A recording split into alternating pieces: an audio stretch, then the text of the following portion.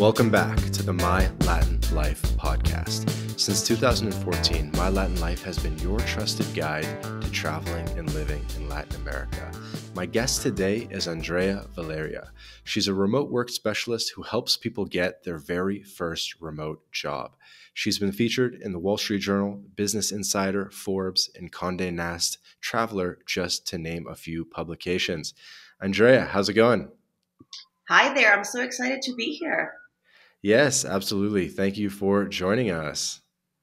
Yes, I've always loved your resources and all your content on Twitter. So it's exciting to now be part of the podcast too. Yes, absolutely. And where are you calling in from today? So right now I am in Mexico City, which is, I guess we'll get into it a little bit more later, but it's one of my favorite cities in Latin America. So this is where I live now after traveling around for a while, mostly in Latin America, and deciding like, okay, this is where I'm going to stay. Awesome. And you're very Panamenísima, I think, because when I read your bio, your about me on your website, it said I could live off patacones. Yes, I like right now I am planning a trip to Panama City like for 5 days. I just want to go and eat like everything that I can't get anywhere else, like patacones, sancocho. I want to get some dim Mm. sum. If you've ever been to Panama City, you know Panamanians are obsessed with dim sum. So I need to go and just make a food trip to Panama City. So let's kind of warm up on the episode and just talk about food because I think that'll get you flowing. So tell us a bit about Panamanian food. Like for people who aren't aware, what are patacones?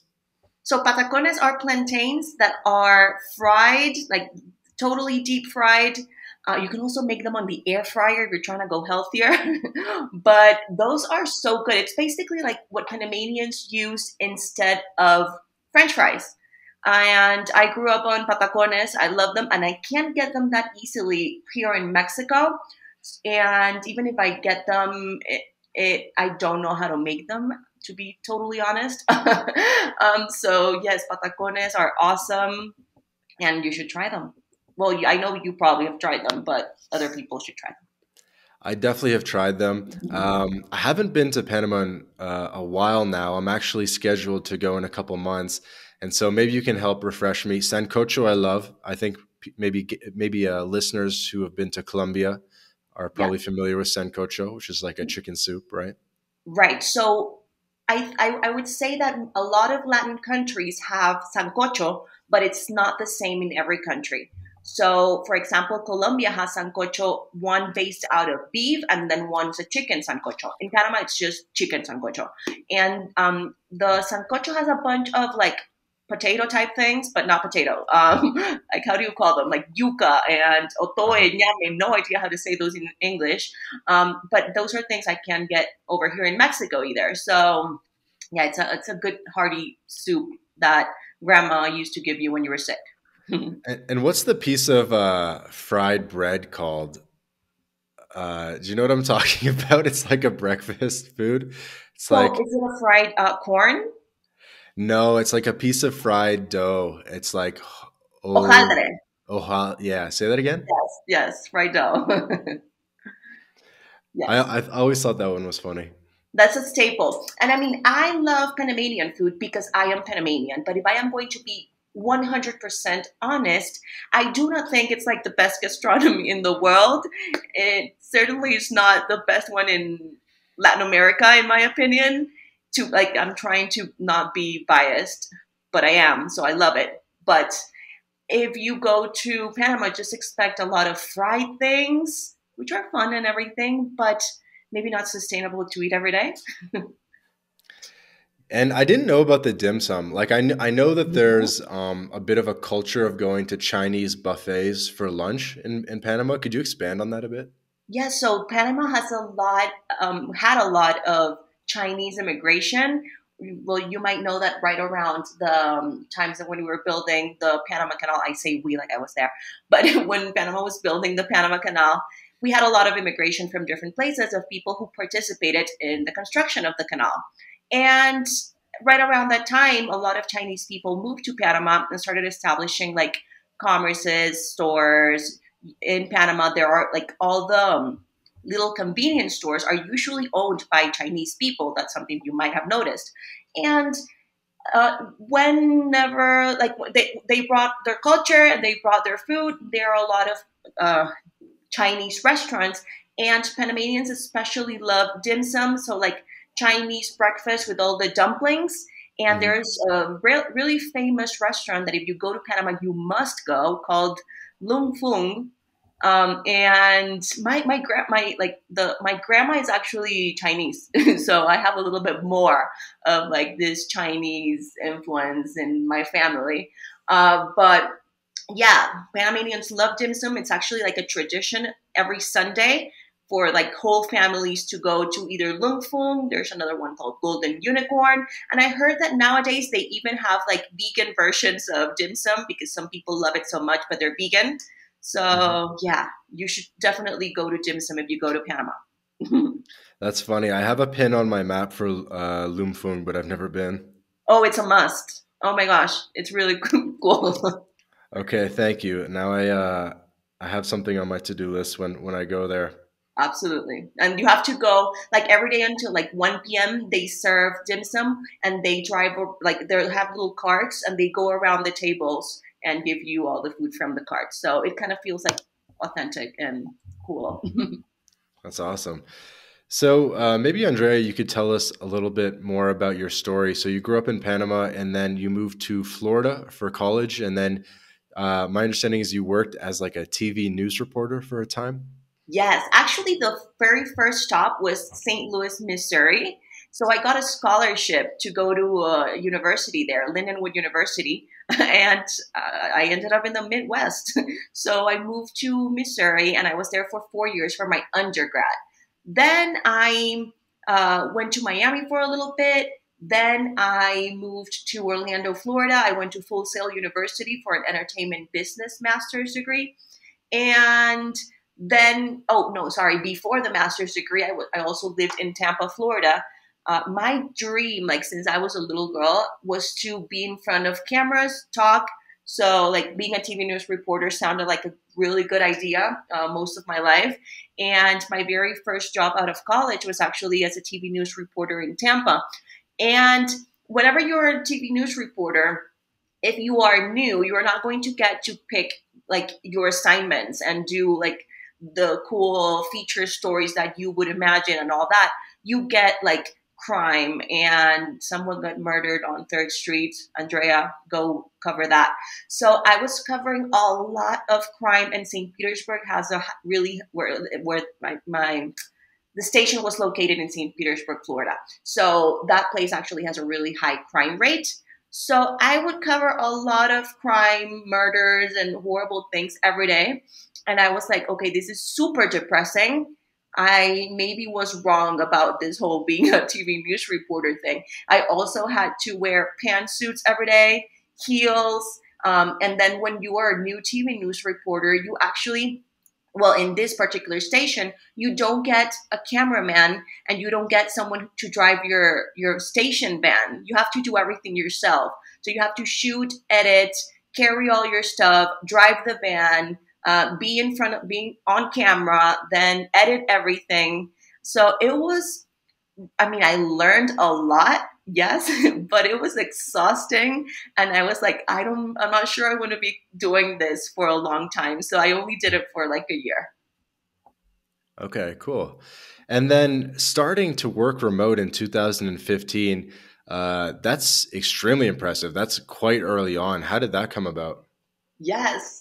Well, after Florida, I lived in Hawaii for 2 years. So I got a very corporate job in like hospitality, and I was running the photography of different hotels. So I got to be like the director of operations of this company in Hawaii. And it was like, like fancy title. It was like a good job, you would say. But it was super corporate, and I had zero work life balance. It was just very intense. So I was not enjoying that. And then one day I read a book by the owner of the Huffington Post, Ariana Huffington. I think the book is called Thrive. So I read it like in 2014 or something. And this book was all about when she realized that she had no work-life balance. So she was like, oh my gosh, what am I doing with my life? I work so many hours a week. At some point, she had like some sort of like medical emergency, and the doctors told her like, it's because you're working too much. And I was like, oh my God, that's going to happen to me. Like my life is going to end because I just work and I have no life outside of work. I have no hobbies, anything. So I started working I was working in this company, and I was running a lot of different branches of the company from one branch. So most of the communication that I was having with the employees and with like the other my coworkers was online. Like we were using Skype back then, and it was just a lot of like online work and communication, collaboration. So I went out to my bosses and I was like, hey, I think I can actually do everything I'm doing from home. And they were like, absolutely not. You have to be at one of our offices, and that's how it's going to be. And I was like, how about I do 2 days a week from home? They were like, no. So I kept insisting because I am like that, intense, until they finally accepted like for me to work from home 2 days a week. And that was already like a big relief for me because I didn't have to commute. My commute was like 40 minutes each way. So that was a lot. And for me at that point, right? So eventually I convinced them, and I was working from home 2 days a week. And we had like this 3 months of doing that. And then I was like, hey, how about I work from home every day? And they were like, well, actually, you proved that it's kind of working. You're actually kind of more productive. I was happier, and they accepted that. So after doing that for like 3 more months, I was like, okay, how about I continue to do what I'm doing right now, but while traveling? And again, no one was really doing, I mean, it was not popular back then to be a remote worker or work while traveling. This was 2014, I think, when I first brought it up. So they were like, absolutely no, you need to be here. You're the director of operations. So I basically gave them all the ways in which I would actually be more productive, happier. They would save money. So I gave them like all the benefits that were in there in this idea for them. And they started thinking about it. And eventually they were like, okay, you can work while traveling. So I don't know. I felt like my life was very boring, and I didn't like the routine. And I read this book, and I was like, it's time for a change. And I just talked to them about it, and they finally accepted. So yay. That's awesome. Yeah, it makes me think about the phrase, like, you don't get what you don't ask for. Yeah, absolutely. Yeah, like Oprah says, you get what you have the courage to ask for, something like that. So absolutely, I truly believe that. Mm-hmm. Or you get what you negotiate. Also, yeah. And I imagine your remote work career has taken a couple turns or iterations since 2015, and you've probably learned a lot along the way, potentially even changed careers. Yes, absolutely. So I've had like 700 different types of things that I've done since I started. So I started working with the same company that I was working for in Hawaii as a full-time remote job. This job was in HR. So I was like hiring and recruiting candidates mostly remotely. Well, no, completely remotely. And that's what I started doing. So for the first year of my remote work life, I did that. But while I was doing that, I was like, I have all this free time. So, okay, let me start doing some freelance gigs. That's around when I started It's a Travel OD too, which is the platform that I have now. And at the beginning, it was just me documenting, like, this is where I'm traveling to. I like, as long as I have Wi-Fi, I can work, and this is awesome. And people were like, what? How is that happening? It was not common back then. So eventually, as I started growing my platform and I started getting more freelance gigs, I went up to my bosses and I was like, okay, now how about I switch to part-time? Because I'm a big believer in like just moving slow and not like taking it step by step. So I didn't want to leave the full-time remote job, even if it's not really what I truly loved and wanted to do, because I mean, it was still a steady income. And if you're traveling, you don't want to just lose your steady income and then, be at the mercy of freelance gigs or whatever. And I was just starting, so it was not like it was super steady back then. So then I switched to part time with them, and I did freelance and I continued to build my platform. I did that for like a year, 2 years. Then I also started like learning about passive income. I published books on Amazon. I also started doing like affiliate marketing. So finally, and I was still documenting everything on social media. So people continue to ask, like, okay, how do I do this? How do I get a remote job? So the first idea that I had was, okay, let me start a remote job directory, because I know all these companies and I have all these friends that are also working remotely or are hiring. So I can just, have a remote job directory so people can find remote jobs. So that was Mhm. in 2019 when I published my remote job directory. But then people were like, okay, cool. You're giving me the jobs, but how do I get them? So I was like, all right, let me help you with that. Since I had this HR background, I started making resumes for my followers or for people. I mean, it was a service that I was charging for, of course.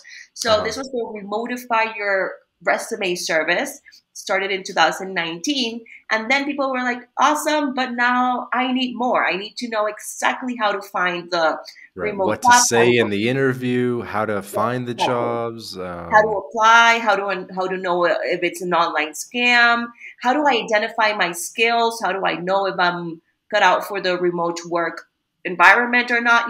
So I started doing online workshops also in 2019. But the online workshops that I was doing were live and they were like 2 hours. It was not enough time for me to cover everything that I wanted to cover. So eventually I was like, okay, I need to do a full course on how to help people, on how helping people on how to land their first remote job. So actually the course is called Land Your First Remote Job. And I published it in the beginning of 2020. And then the pandemic hit. So now people, because before the pandemic, people had always come to me like, hey, what you're doing looks cool. I would love also to like travel and have that flexibility. And it just looks glamorous and cool. But then after the pandemic, it was like, okay, now I need to work remotely. I need to make money working from home. So help me. So it was really good timing that I had been doing it for such a long time and talking about this and releasing this course right around when people needed it. So yeah. Yeah. Are those books that you wrote still on Amazon, or did you sunset that? No, I still have them on there. There are two books because at the beginning, when I was like talking a lot about when I was talking about all my journey of working remotely, I was doing it a lot on YouTube and making vlogs. I was also doing a lot of Facebook video back then. So it was a lot of, since I have the video background from being a TV news reporter, being on camera, and also like editing. I was like, okay, I'm going to make vlogs. So I was doing a lot of vlogs. So my first book is actually called So You Want to Vlog, and it's still up there. And then the second one is about how to get books on Amazon. There you go. No, Yeah. but you took a skill set that you had and you monetized it, and by teaching other people how to do it. Yes, that I think that's something that I've learned along the way. If you listen to what people are asking you, you can literally just create resources to help them with that exact thing. So people are asking me about how to find remote jobs. Here you go. You have a remote job directory now. How do I make my resumes? I'm going to offer you the service. How do I get the jobs? Let me make this course and sell it to you to help you exactly with that. So yeah, I think that's something I've learned along the way, how you can literally just listen to your audience and see what they need, not necessarily ask them because people never know what they want. But if you listen to them, they will tell you what they want, and then you create something for them, whether it is a free or paid resource, and you go like that, building your little product suite. Okay, awesome. And I guess for all the listeners, Andrea's website is itsatravelod.com. When did you start the site, Andrea? So it's a travelod.com. Actually, as soon as I convinced my bosses back in 2015 to let me go remote, I started it's a travelod.com because in my head I was going to be overdosing in travel and traveling a lot. So that's where the name came from. And then I just kept it because I built this platform and all this social media. I'm on TikTok, I'm on Instagram, and I'm on YouTube now, and it's a travel OG everywhere. So it could be something more related to remote work now because that's mostly what I focus on right now. But we're keeping it to travel OG. Okay, got it. And the directory for remote jobs is it's part of it's a travelod.com, right? So it's a travelod.com slash find dash remote dash jobs. That's the main way to get to it. Yeah, you can actually find it as wantremotejobs.com. Okay. So that's a little bit easier, wantremotejobs.com. Or if you go to it's a travelod.com, you'll see a button there to go straight to the directory. Yeah, and I'm looking at it now, and there's you kind of separate things by industry a little bit. You have accounting and finance jobs, admin jobs, customer service jobs.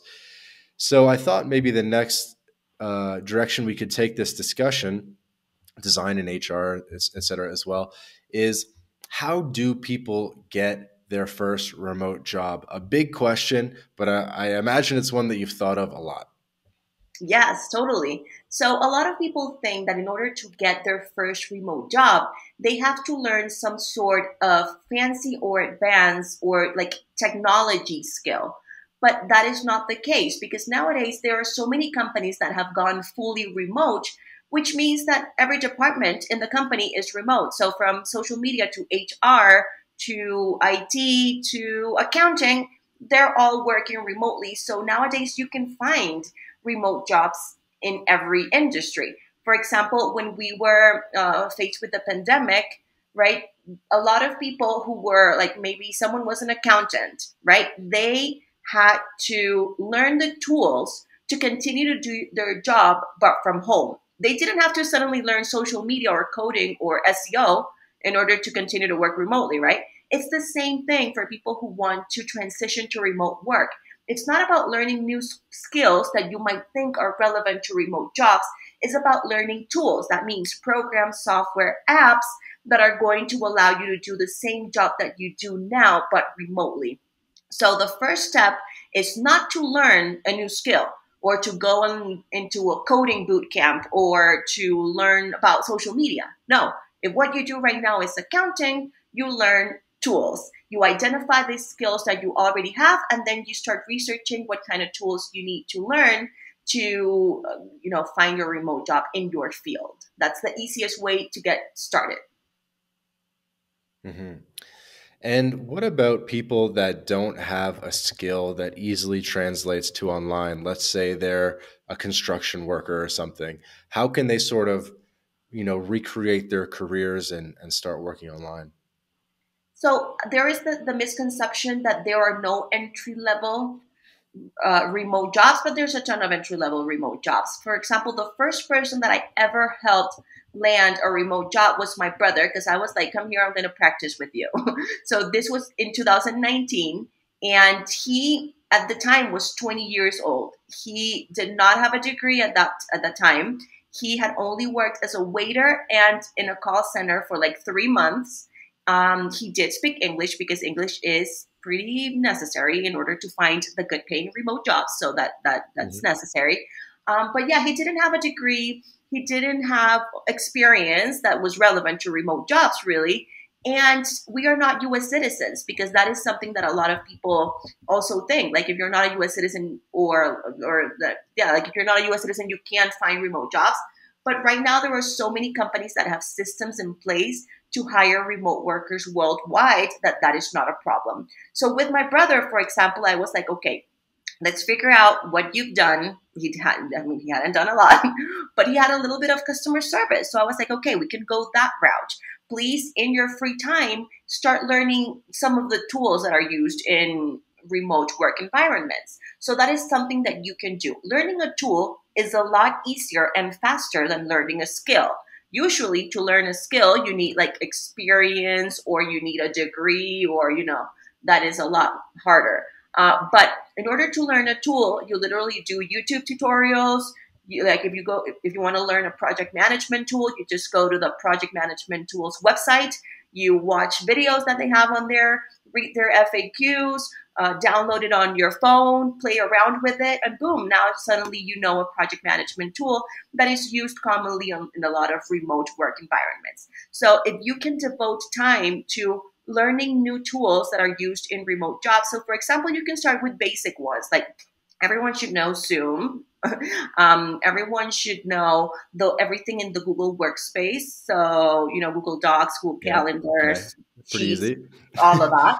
So basic ones, those are the ones we want you to start with. The basic ones that you need to know for pretty much every job that's remote, right? So then Right. after that, you So go you into can like use a computer, you can use Zoom, you can use Excel, but exactly. you're still a construction worker, just as an example. Now what? Yeah. So next up.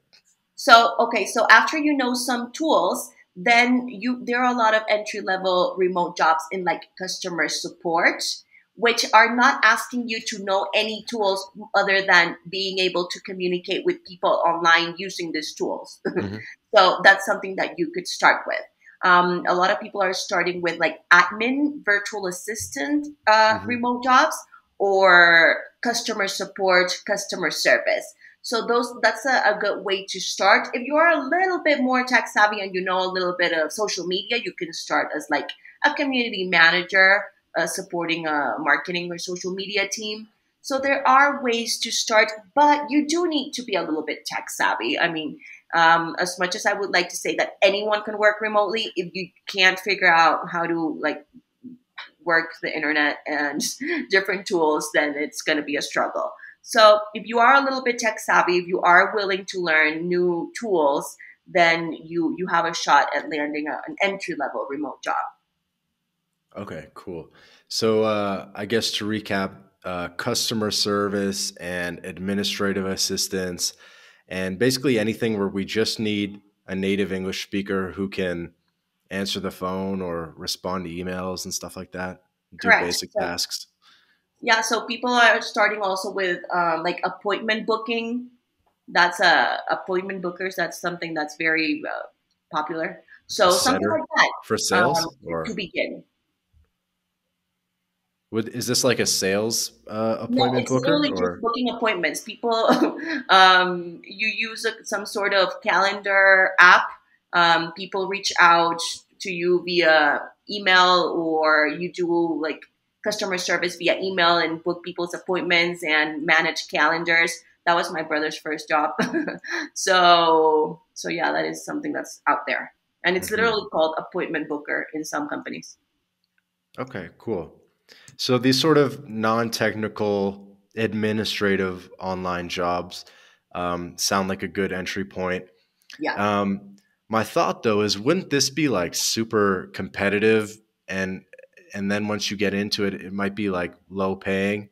I guess that's a bad perspective because you're going to learn a lot and you'll be able to up your skill set over time. But I imagine it's pretty competitive to get some of these customer service type roles. It could be. However, I always say that finding remote jobs when you're starting out, it's just like in the real world. Like if you have no experience and you maybe just graduated high school, you're not going to get the best job of your life or get paid $100,000 per year, right? You have to start. You have to gain more experience, learn more tools, then you add it to your resume, and then you start growing from there. So, I mean, of course, I like to like motivate everyone and show them that remote jobs are doable, but we need to be realistic. And I always try to be really transparent about this. If you have zero experience and you're just starting out, you are not going to get your dream job. You cannot be super picky with the first remote job. Like my first remote job, I didn't have flexible schedules. I like it was I didn't get any benefits. Like it wasn't perfect in that sense, and I already had some experience, but I needed that remote job to learn new tools, new skills, add them to my resume, or just to find new opportunities on my own, right? Hmm. So yeah, step by step. Okay, cool. So we're down to get the admin job, maybe account executive, business operations rep, all this type of stuff, right? How do we go about it? Like, what's the best strategy for finding these jobs and applying and going through the process? Right. So after you identify your skills, you need to make sure that you are applying with resumes that are made specifically for remote jobs. That is a mistake that people make often. Like, oh, I've applied to 20 remote jobs and I haven't had any callbacks. And then I see their resume, and the resume is the same resume they were using to get jobs in person. So they do not mention anything that's related to remote work. Like, for example, if you worked during the pandemic, you can add that as remote work experience to your resume. You can add the tools that you know, the skills that you know that are relevant. So that would be one of the first steps, to make sure that your resume is made for remote jobs, because of course, like you were saying, a lot of these jobs are going to be competitive. So in order to stand out, you have to show them that you would be able to, that they're not going to have to train you on the basics of remote job, like teaching you how to use a project management tool, for example, right? So if you Hmm. add that as a tool to your resume, that's going to give you a little bit of an advantage there. So the resume needs to be up to par. Then there are a lot of companies that are called remote first companies. If you go to their career pages, you are Hmm. going to be able to find out a lot of different positions. Now, uh, it all depends also if you want to do like a full-time remote job and get the benefits, and usually those are going to have the more competitive salaries, because then the other option where some people also think that have to start at is as a freelancer. And freelancing sometimes scare people because that means you have to find your own clients, market yourself, like be in a bunch of freelancing platforms, applying to a bunch of different gigs that are not well paid, Hmm. or that are just like temporary. So I want to remind people that freelancing is not the only way to go when it comes to finding or working remotely. You can find Yeah. remote jobs that are full time, and that is just going to be like if you worked 9 to 5 in a traditional job, but you would be doing it online.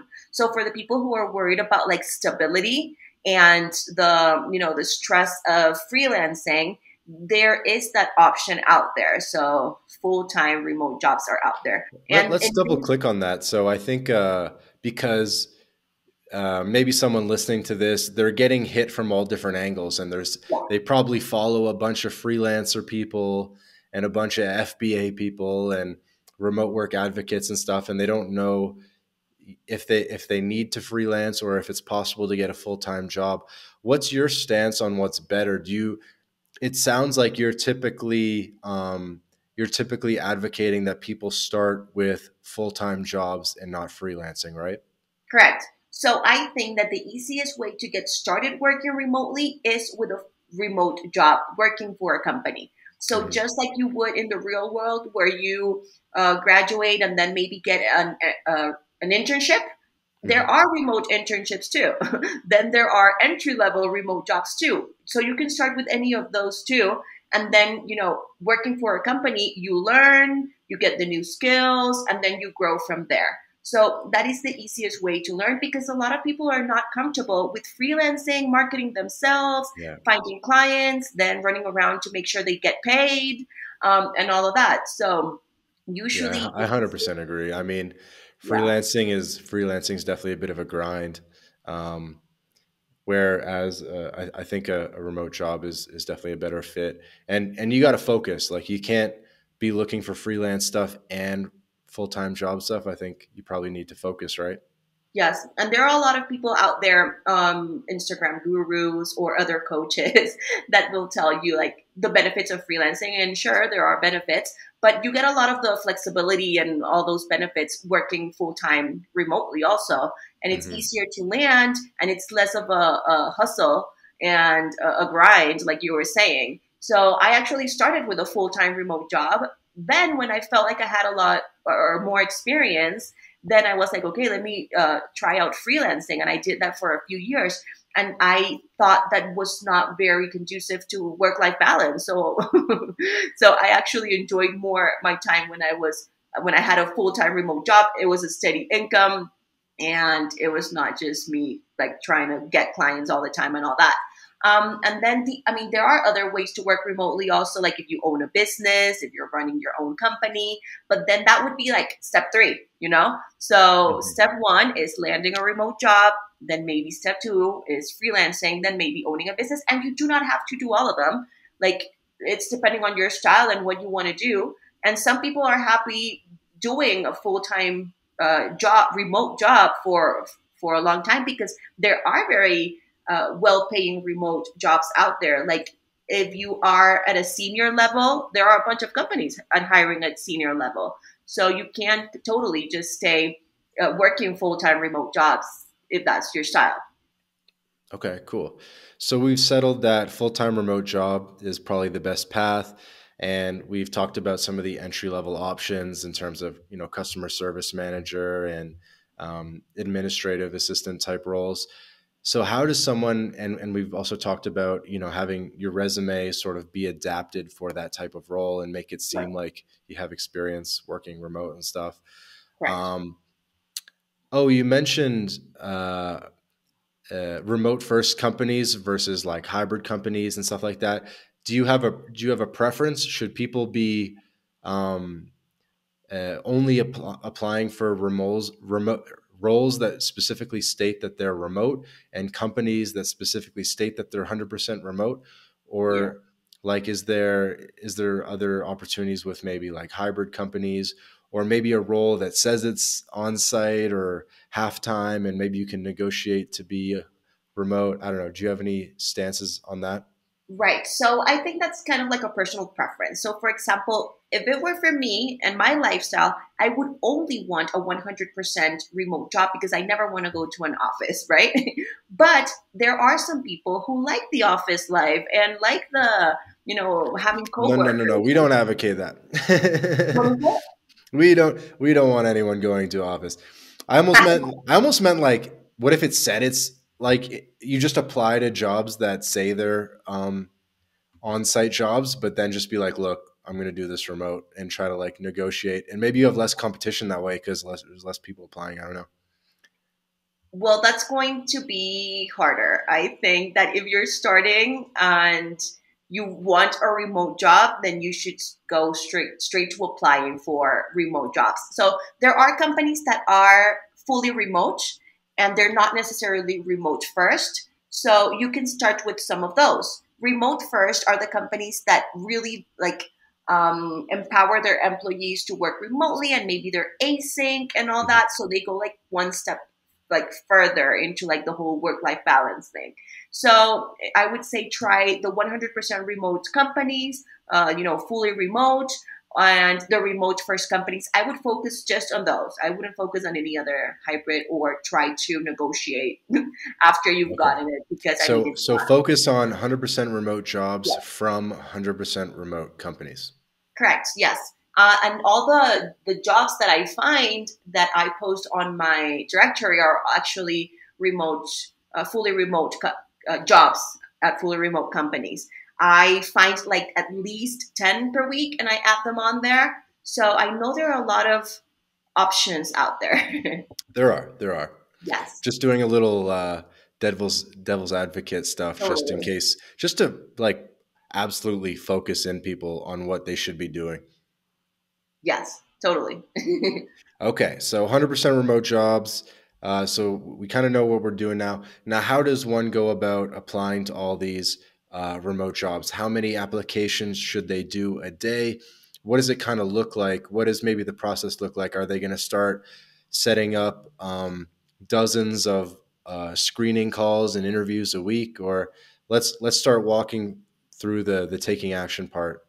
Yeah, so I mean, it's going to depend on how much free time people have. Like, if you are currently fully employed and you have two kids, then you might not have as much time as someone who is unemployed and ready to like land a remote job as soon as possible. So it depends on how much time you can devote to it. But I generally recommend you, once you have your resume ready and your cover letter ready for remote jobs, you can start applying to 3 to 5 remote jobs per week.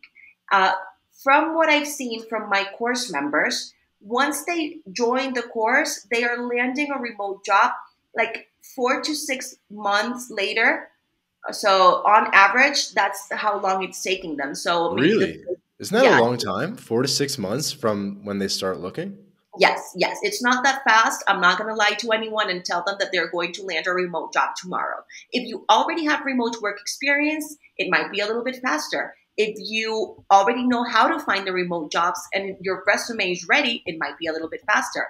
But I am usually helping out people who have never worked remotely and have no idea how this works. So maybe the first 2 months they're spending going through the course content and learning like, oh, okay, I could do this. Oh, wait, I have this and this skill. And then they build their resume. So that is why it could take them a little bit longer than maybe if you wanted a remote job, you could probably get one in 1 month, right? But yes, so first months will be about learning, identifying your skills, making your resume. Then you start applying for remote jobs. And from that point on, it might be 2, 3 months if you're applying to 3 to 5 remote jobs per week, which is what I recommend. Okay, gotcha. And do you think that people could accelerate that timeline if they applied to more jobs on a weekly basis? 100%. So I have had people who've joined the course and they've landed a remote job 1 month later, and I'm like, whoa, how did this happen? And they were like, first of all, I finished the course in 1 week because I'm like, I'm just gonna go in full force, and then I'm going to apply to a lot of jobs per day. So it depends on everyone and how much time they have and how bad they want it. Because of course, I give people all the tools that they need, but it's usually up to them to actually, do the work and apply to the jobs, because I teach you how to do it, but I don't apply to the Hmm. jobs for you. And Andrea, so why actually do you recommend applying to so few jobs, just three, four, or six per week? Is it because they're doing very hyper targeted jobs and they're, I don't know, DMing the CEO on LinkedIn and I don't know, being more creative about their applications, or is that just like a typical like Indeed LinkedIn application, or why so few? Because you could do like 100 plus a week easy. Totally. So number one, I don't want to overwhelm anyone. People get really stressed out if you tell them that they have to apply to 100 remote jobs per week, and then they're like, okay, this is not for me. I can't do it. So number one, I try to keep it realistic. Okay. So if you are personalizing your resume and your cover letter for each job that you're applying, it's not going to take 5 minutes. It's going to take a little bit more. So also, I don't want you to apply to all kinds of crazy jobs just because you saw them somewhere.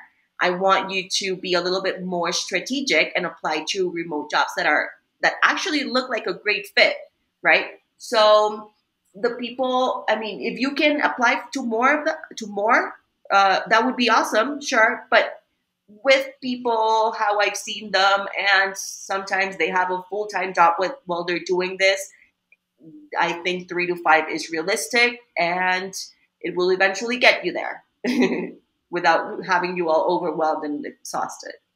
Yeah. I mean, I guess just kind of baby step people into it, but especially Yeah, if you're doing like the easy apply type jobs where it's like really only takes not even a minute, 30 right. seconds to apply to a job. There's no reason, because I think volume is important. It sounds like, I don't know if you maybe emphasize more volume like later once people get into a flow, but I think like you really do need a lot of volume.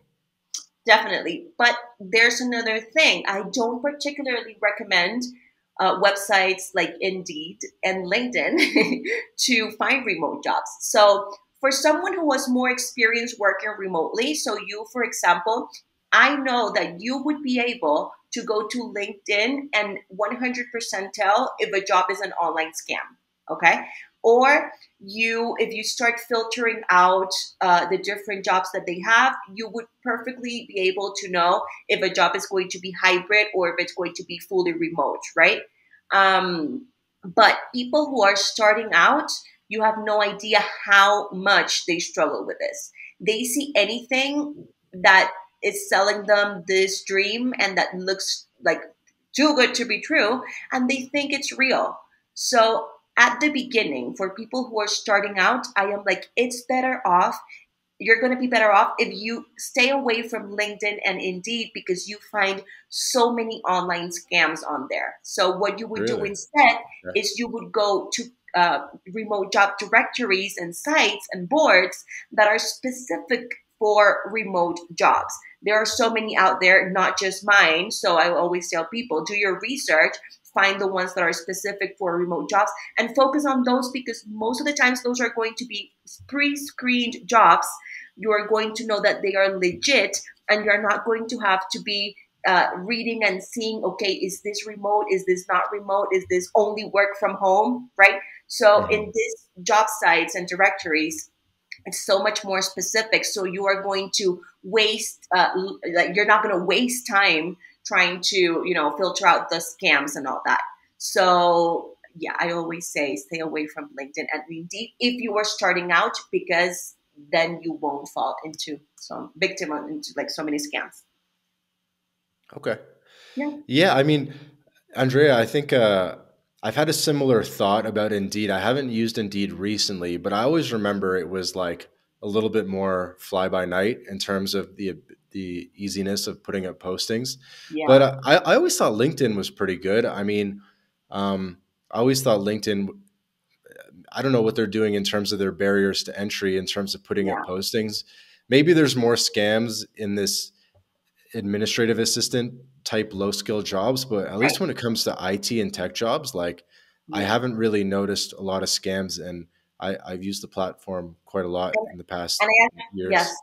I actually thought so too. But again, you and I have been working remotely for some time, and are like, we navigate the internet with a lot more caution than people who are starting out. People who are starting out are really struggling with things like LinkedIn, and I know because a lot of my not my students, because I have like a full video training on like how to avoid online scams and how to identify them. So I'm like, okay, you guys are not going to fall into online scams if you're one of my students, right? But a lot of my followers on TikTok, which is like a much more massive platform, and I have so many followers on there, and they're usually like super beginners. They Hmm. are like, I just got scammed on LinkedIn, and I talk about LinkedIn, and I will get hundreds of messages about how they got scammed on LinkedIn. Really? So that is Wow. when I started figuring out that if you are starting out, it's better for you to just stick to the sites that are just publishing remote jobs, so that this doesn't happen to you. And by the way, guys, Andrea can be found on TikTok at It's a Travel OD. She has, as of this recording, 280,000 followers on TikTok. So I guess that's probably by far your largest platform. It is actually a lot of people who find me through TikTok. I started like around in the pandemic. No. After the pandemic, I started actually, and I posted 2 TikToks a day. So if anyone out there who is listening to this is actually trying to like build like a following, an email list, or trying to do something like that, like generate leads, TikTok is really good for that because you reach so many people. You have the opportunity to as. Hmm. Well, I think it'd be fun to spend a minute talking about common scams in online job applications with Indeed and LinkedIn and other platforms.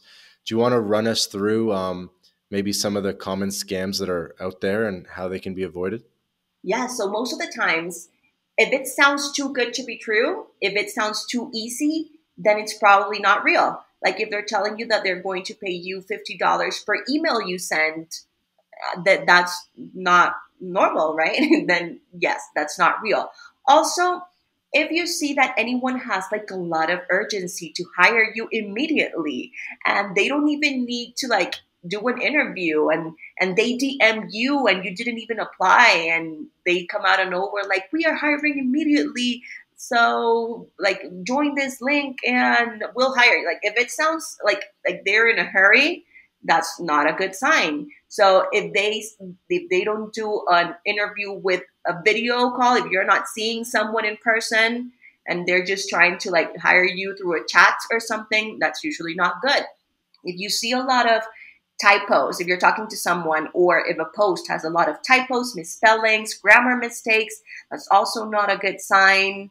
What else? If Also, you always have to do your research, right? Because a company might seem like they're real, but then you don't find them. You don't find like a legit website. Then you don't find them on social media. You don't find any employees that work there.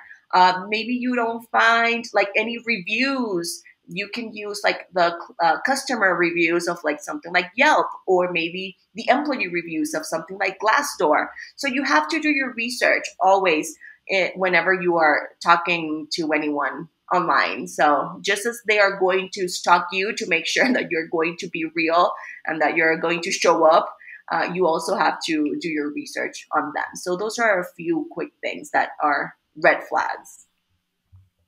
I see. Oh, And another so, big one. Wait, one big one. If they ask you for an upfront fee for anything, like okay, for background for check, sure. Yeah, that's kind of for obvious. equipment, for like anything like that, like it's just like in the real world. You don't get paid to get hired. In remote jobs, you also don't get paid to get hired. So never pay anyone. Pay to get hired. Got it.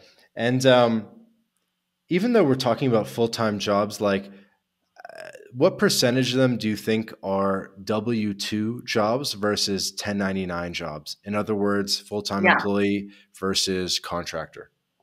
So I would say so a lot. I would say 90% of the jobs that I find online and post in my directory are W-2. So I know there are a lot out there, and I'm not saying there's one of more or the other, but I find a lot of the W-2 ones, which are the ones that you want if you want benefits and all that.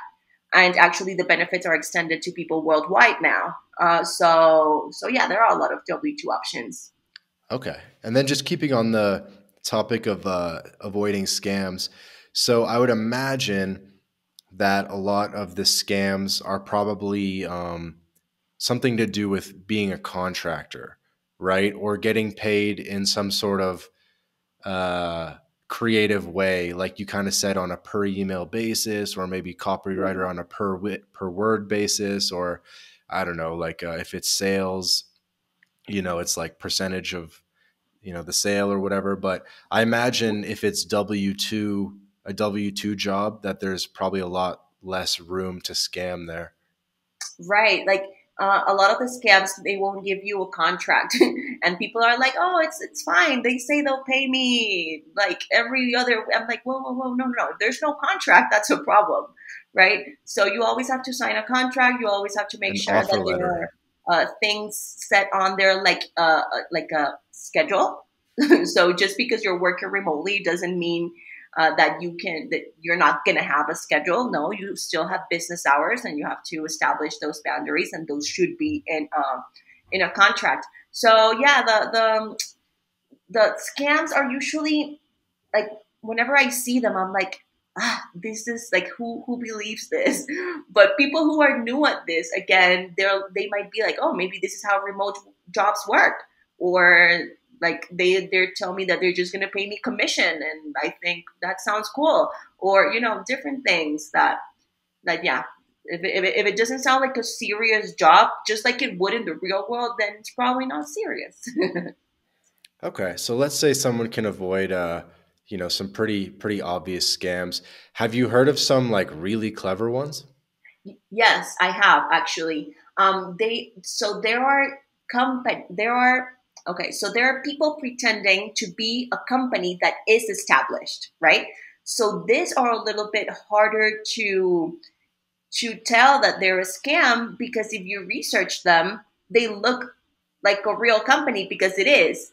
It's just that the person you're talking to is not part of that company. Does that make sense? So this person is stealing they're including the company website in their communication. Of course, they're not going. So maybe their email would be like, if the company is called blah blah, right? Then their email domain will be Andrea at blah blah one.com. So you're like, oh, the domain name, they're using the domain name. So they're getting really creative. So especially when they're impersonating another company, that is when it gets a little bit trickier to see that it's a scam. They're getting clever. So they're getting clever. And so what is the ultimate goal of these scammers? And we'll move on after this. I don't want the whole episode to be about Yeah. scamming, but it's kind of fun. But so like what is the ultimate goal? Are they trying to get your social security number? Are they trying to get an upfront fee?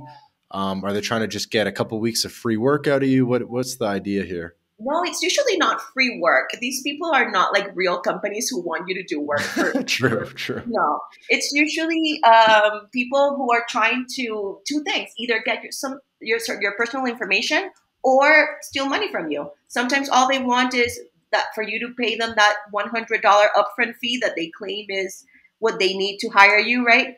And sometimes they will, this scam where they send you checks and you have to cash them and blah blah blah. They're still doing that out there, and people are still falling for that. So they're like, this is part of your job as a virtual assistant. You're going to cash my checks.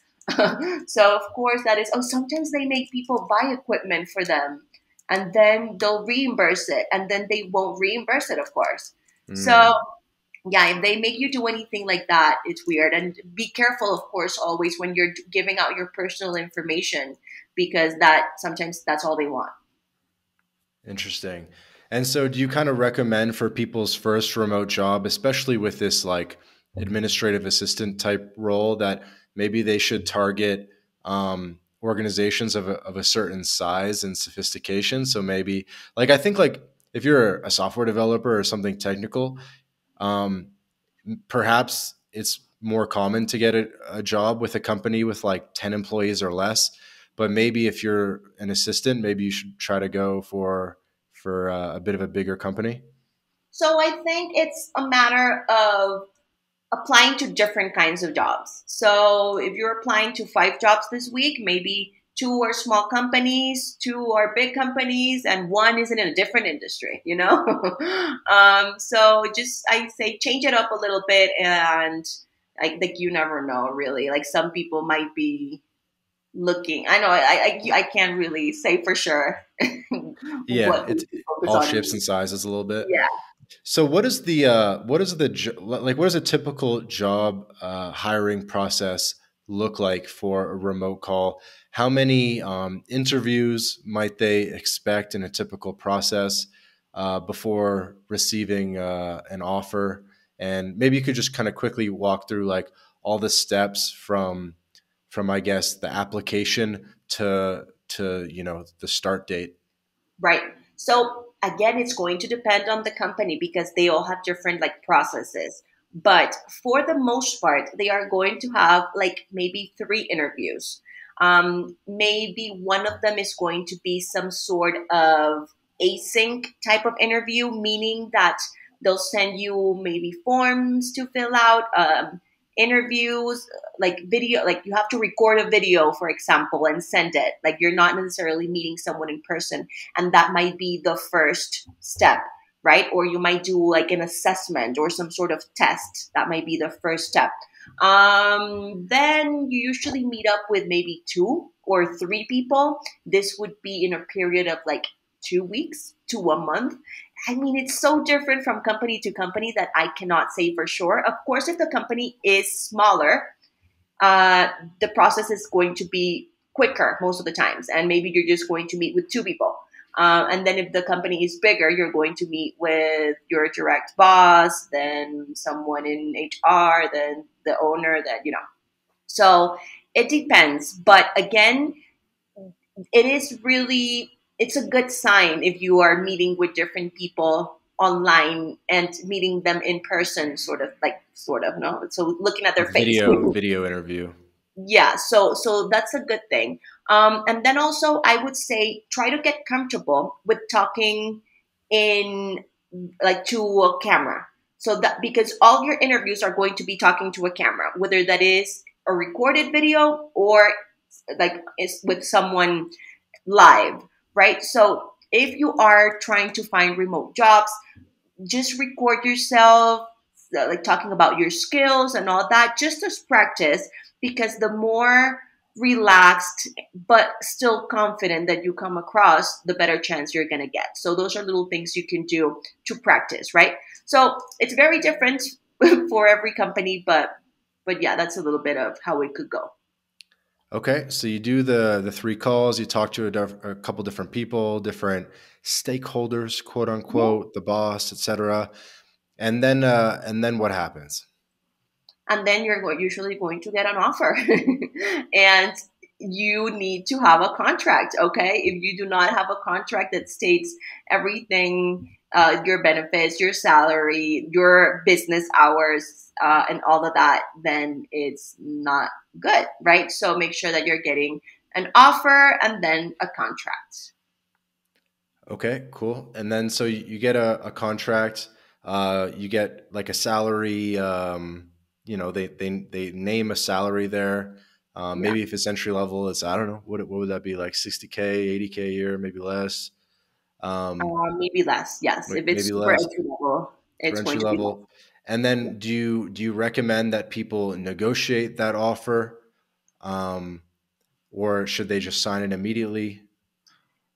Well, it's sometimes that depends on what each person wants. Maybe some people feel like that is more if it's more than you earned, and the competitive like the salary is competitive, and you're feeling like the benefits are an upgrade from what you currently have, and you feel comfortable with that, then sure, you can accept it right away. You can always give a counter offer, but that is a little bit more.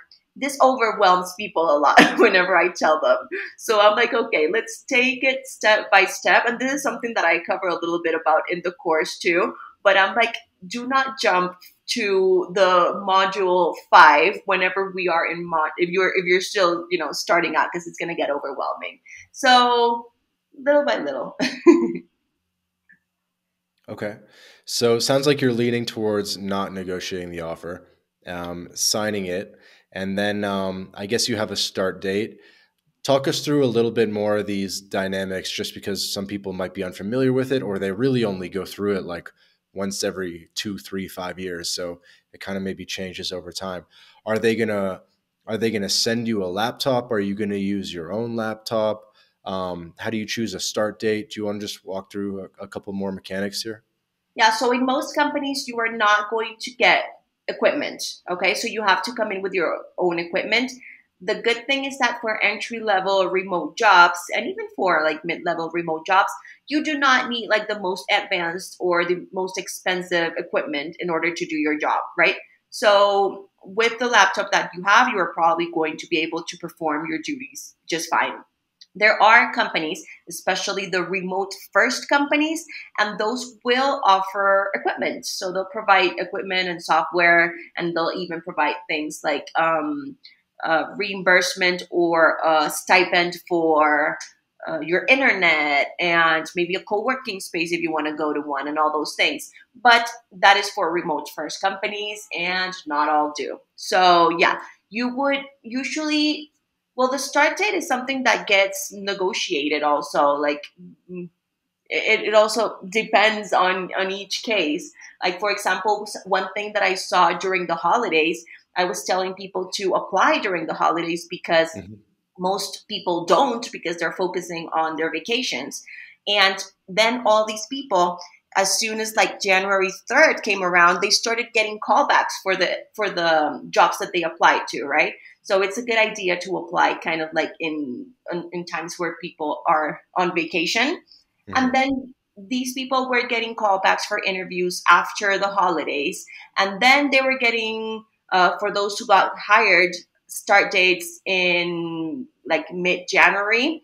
So, a lot of people in December were worried that if they applied, they were going to get hired and, have to start working during Christmas and New Year's. But that start date was something that was negotiated, and they could start afterwards. Okay. I'm surprised that you said that most people have to bring their own laptop. Yeah. I think in IT that has not been my experience at all. Like they really want you to use a company laptop. And I find it's not because they want to implement tracking software or anything necessarily. I think it's more of like a IP, intellectual property issue or Right. something. Yes, it could be a little different for IT jobs, but for the kinds of remote jobs that people who are starting out are looking for, they're usually not providing any equipment. Okay, good to know. That's a good sort of like distinction to make based on Yeah, industry. and the ones that are going to mention it as benefits in the job description. Okay, cool.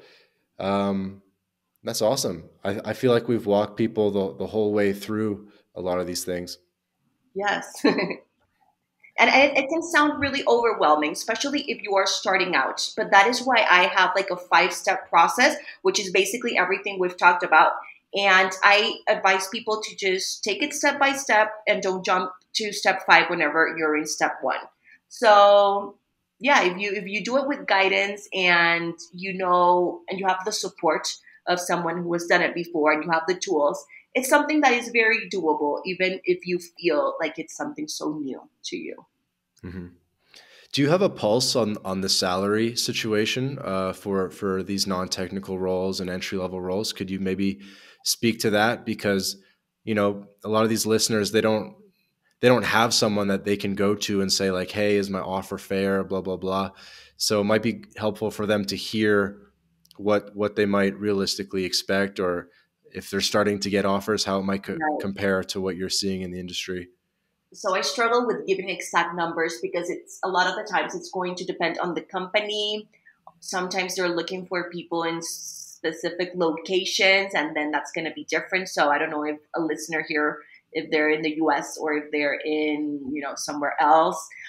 It's also going to depend on the experience of the person, or it's tricky to give exact numbers because I feel like I might be like I don't know, exciting someone thinking that they're gonna get that in their first remote job, but maybe they don't have experience, or maybe someone who is senior might hear something and they're like, "Okay, I was expecting more." Unfortunately, not a lot of jobs have the salary on the job description, which is something that would be awesome if all the recruiters and employers did. I've noticed So that sometimes in the first screening call, like they'll give you a range, or yes, especially if it's like a third party recruiter, they'll say like, right. "Hey, can we submit you at this price range?" Um, that would be if it's a third party recruiter, or if it's like an internal recruiter, they'd say like, "Hey, this is what we're thinking.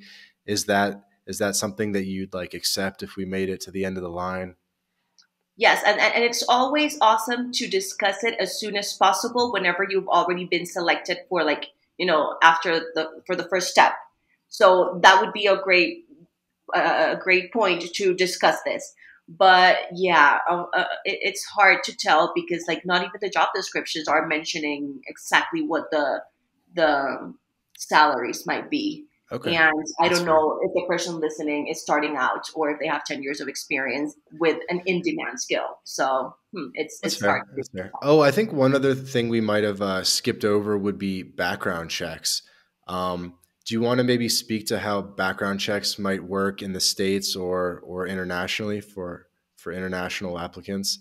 But I guess primarily in the States. Like, is a background check super common for these entry level non technical roles? Because I know it's pretty much a necessity in the IT space. No, it's actually not common at all. Not a lot of companies are running background checks for entry level remote jobs. Um, and if you're international, it's also so hard to actually run a background check if someone is somewhere else. Right. So it's not something that is as common. So don't.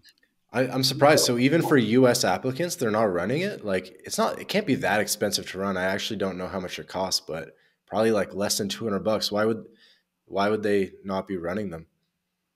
I have no idea, but it's not common. I don't hear a lot of my students saying that they got a background check. So I would say maybe 20% of them are getting background checks. And this is when it's like for a remote first company, and it's usually for like a mid level or senior level position.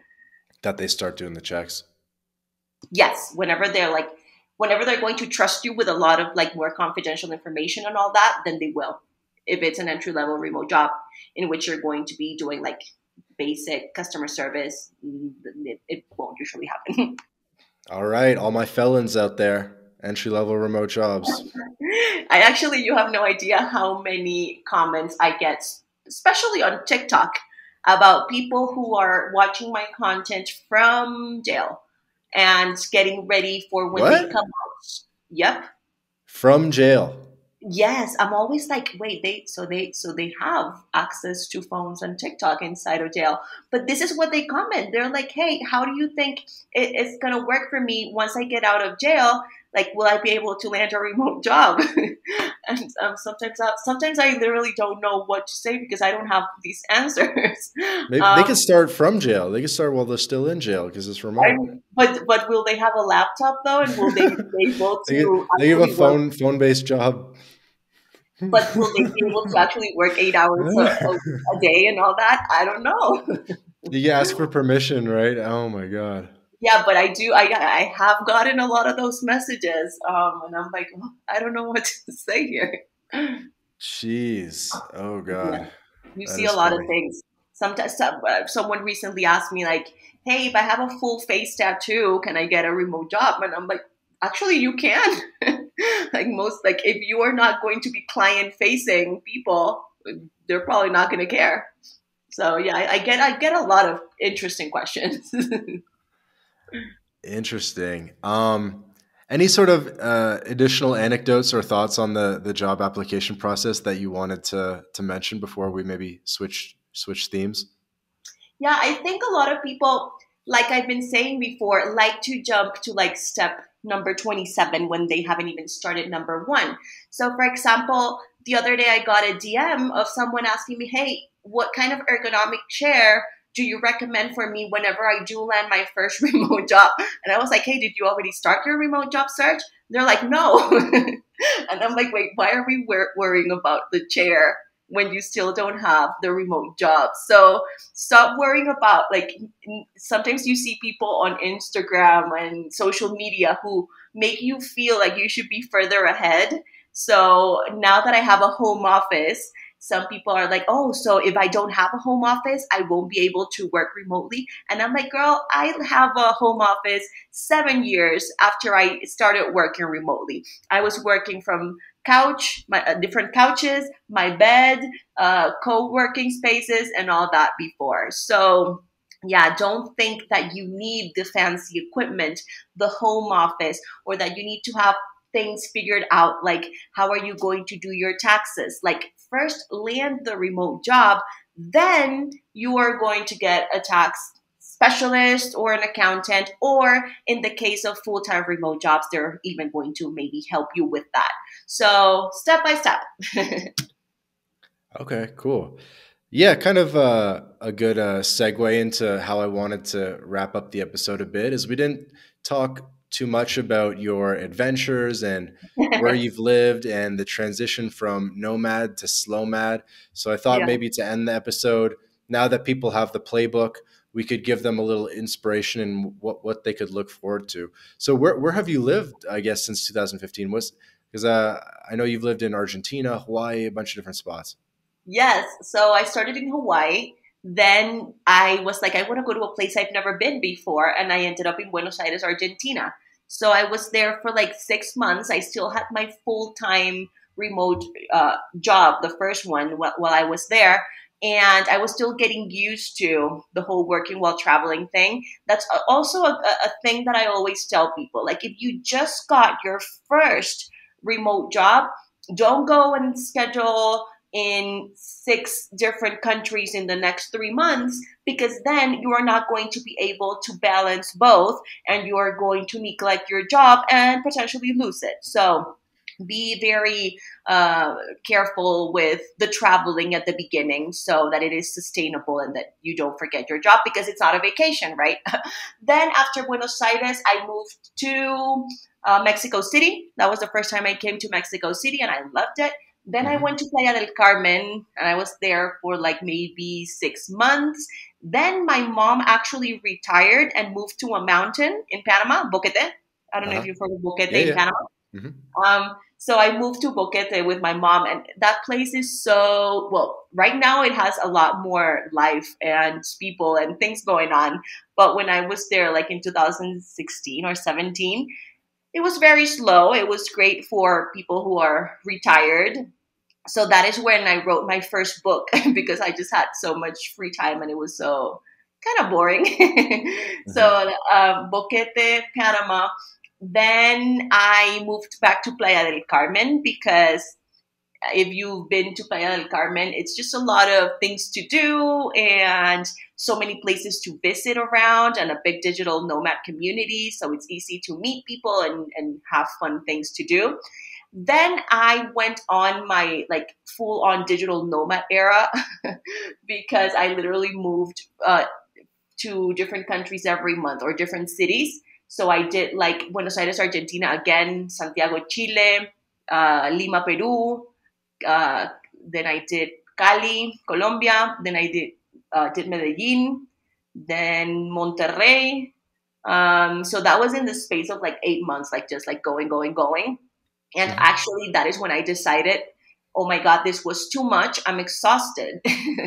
And I actually didn't work as much during those months because you want to explore and sightsee, but then you also need to sleep and work out. It's hard to balance all those things together. So yeah, just travel slow as much as you can. That is what I realized in those 8 months. So then after that, I decided I wanted to slow down and I moved to Mexico City. So this was the my favorite place out of all the cities I visited in Latin America. Actually, it's my favorite city in Latin America. So I bought an apartment here. I moved here in 2019. Then the pandemic happened, so I had to stay here, and then I bought my apartment here. So now I am a person with a home base that travels whenever she can, but I it's like a normal person. They have a home base, they travel and come back. So it's not on like full on traveling anymore, even though I have, the flexibility and freedom. I just like the slow life and the slow mornings and the now I'm someone who is prioritizing a lot of like self-care and health and wellness and all that, instead of like the traveling, which is also a great perk of working remotely that you can just have so much time for self-care and your hobbies and all that. And why Mexico City? What makes it your favorite city in Latin America? Well, I could go on and on. It's number one, everything is very convenient. Like, if you want anything delivered, you can have that. That is not a possibility in a lot of Latin cities. So, whenever you come here after going to Latin cities where that's not possible, you really appreciate those things. I feel actually very safe. As a solo female traveler and all that, I've been to a lot of places in Latin America when I'm like, oh, I don't know if I want to walk around even during the day or like here comfortably. In Hmm. Mexico City, I've never felt that. Of course, you have to be careful everywhere you go, but for the most part, I feel like it's very safe. The cost of living is good. Also, the weather, I think it's awesome. Also, there's so much to do. I love going to concerts, and there's so many concerts here. I love eating, and there are so many different types of restaurants, international, local, everything you can imagine. I also love to travel, and the Mexico City airport is close to the city, and you can go to a lot of places. I also love working out and trying out different like types of workouts, and they have Hmm. everything here. Like right now, I am going to bar class. I do tap dancing. I also found ceramics workshops. Like there's so much to do here. It's a place where you won't get bored. The food is awesome. People are nice. I could keep going on and on, but I'll stop. No, that's awesome. I think that'll help inspire people. I'm looking at the like Panama citizen visa restrictions. It's actually a very good passport. Like you get all of Latin America except for Yeah, Venezuela, visa free Europe as well, visa free yeah, Russia. Quite a few spots in Southeast Asia too. And I was yeah. just kind of curious, like why you choose to continue being living or and traveling primarily in Latin America, and maybe why not Europe or Asia? What keeps you in the Latin America region? I actually have no idea. I don't know why I stayed around here. I guess at the beginning, when I wasn't making as much money, it was just cheaper to be around here. Mhm. Now that I have a little bit more flexibility and I'm more comfortable, I could be going to more places. But now, since I just bought the apartment, I also have slowed down a little bit of my traveling because I have prioritized just furnishing my apartment, for example. So yeah, I think those are places that I'm going to want to go to and come back. Like just like travel and come back, but not. I'm not really into the staying for 6 months and 3 months in places anymore. So yeah. Awesome, awesome. Are you going to try to become a Mexican citizen when the day comes? So actually, I am 3 years into my temporary resident, Hmm. like like visa Hmm. situation. So I in this year I can apply to the permanent resident one. Hmm. So in August, and then after that, I don't know what's next. What happens after that? I don't know. I haven't researched. Well, you can apply after 5 years of total residency. So you'll renew as permanent this year, and then just one more year of waiting, and then you can apply for citizenship. There we go. So maybe I'll. So the problem is that I am already a Panamanian and Colombian citizen. My mom is from Colombia. So I have both of those passports, and I am pretty sure I would have to give one up, which wouldn't be a I, problem. I I know don't think which one I so. give I up. don't think so. I think you could. I think you could keep them Three? all. Yeah. There are some which you can't keep three, but I don't know. I haven't thought about it that I far. don't So think Colombia will care. Potentially Panama, because they're kind of one of I the would more not. I more would never tricky. give up my Panama citizenship. No. Yeah, yeah, for sure. I mean, yeah, I think. No, I think you'll probably be good. I think you'll be good. Okay. That's something I'll think about. Like I am someone who like goes with the flow and thinks about things like later when when you have to when you're forced to think to like actually have to think about them. So I haven't thought about that yet, but when the time comes, we'll see. And then one question, because you bring up Colombia, it sounds like you haven't spent too much time as a digital nomad living in Colombia, even though it probably checks some of your boxes in terms of like low cost of living and decent weather and stuff like that. Is it just because it's too close of a culture to Panama and you wanted something different, or why not so much Colombia? That's interesting. So yeah, actually, my brother who works remotely lives in Medellin, and I just don't enjoy Colombia as much. Just a personal preference. I don't know. No, it's funny. It's always good to collect people's perspectives, and I definitely tend to agree with you as well. I'm more of a Mexico fan than a Colombia fan. Yes. Yeah, and I mean, a lot of remote workers love Medellin, but yes, it's just not my style. Awesome. Yeah. Trying to think what else as we get to wrapping up here. Um, what about the remote work lifestyle do you absolutely love, like the freedom? And you've alluded to this a little bit in your content, but like just inspire people one more time about the freedom and the things that make it like an amazing lifestyle. Yeah.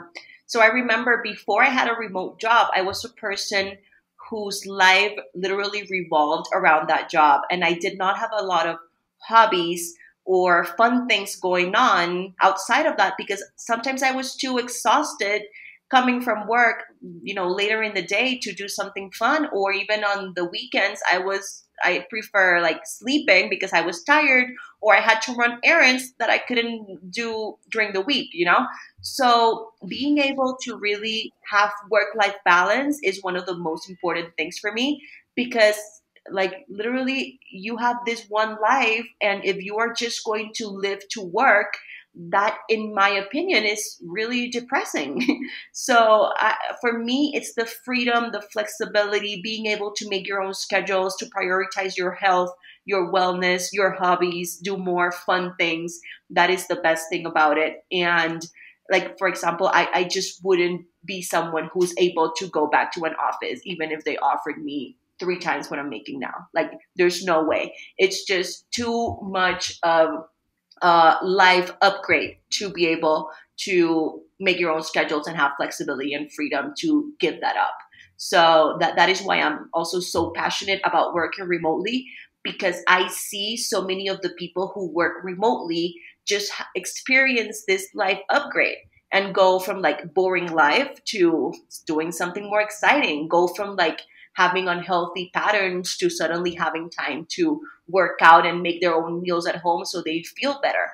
I also know people who say that they have had, it has had a really good impact on their mental health, because while you're working at an office, maybe you do not have you don't have the luxury to take a personal day off just because you're not feeling well that day, you know? So there are so many benefits to working remotely, and I think if you have the opportunity, definitely try and take the risk, because I have not seen one person who tells me like remote work ruined my life. That's just not something that happens. It usually will make your life so much better.